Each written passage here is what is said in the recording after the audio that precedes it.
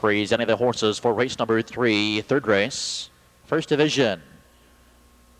First leg of the Wayne Fry Pacing Series, racing 1 mile, purse of $2,500. Field of 9 with no changes. The one is Federal Sabra, owned by Robert Hensler of Walston. Mike Wilder drives. Number 2, Loves Little Bit, owned by Joanne Horn of Lancaster and George Valletta of Columbus. Greg Rismora.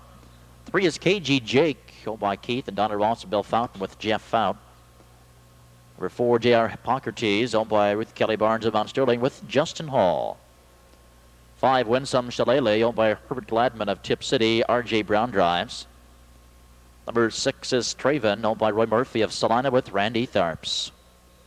Number 7, Menagerie, owned by the Lenford Stable of Lebanon. Eric Lenford drives. Number 8, Baker's Legacy, owned by Ken Sommer of Elyria, Ohio. Bruce Regal in the bike. And number 9, One Good Time, owned by Herb Spearman, Mount Vernon, Mike Spearman in the sulky. Win Play Show, Perfecta Trifecta. Third race, Series Pacers lining up behind the gate. They're on the back stretch. There they go. And they're off. From the outside, there goes the 7 Menagerie sprinting for the lead, but alongside Baker's Legacy, one step quicker, will take command.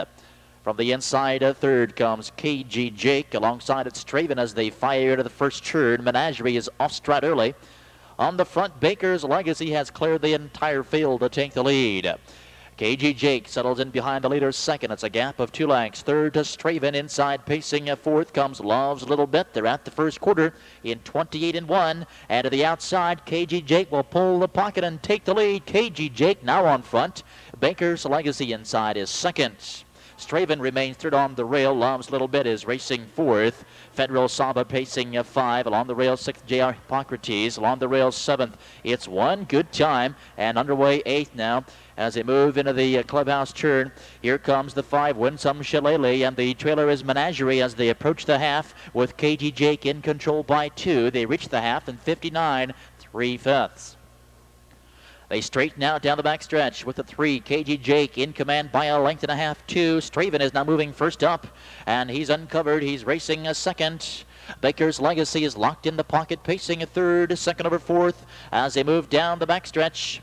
It's Loves a Little Bit. Racing 5 into the pocket comes Federal Sabra. Alongside 6th, it's Winsome Shillelagh.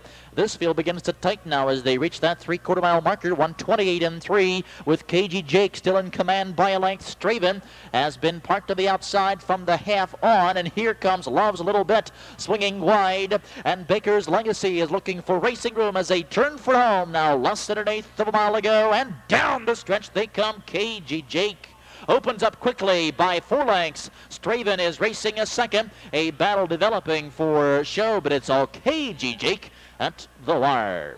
1:57-2.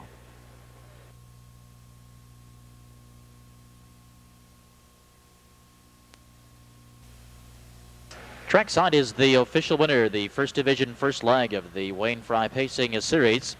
Number 3, it's CAGEY Jake. He's a 3-year-old Ohio-bred son of Nobleland Sam from KG Casey by Falcon Elmerhurst. By Keith and Donna Ross and Bill Fountain, Ron Potter, the trainer Jeff Fout in the sulky. CAGEY Jake breaking his maiden this evening in record time with 10 freshman starts last year. Nipped several times at the wire.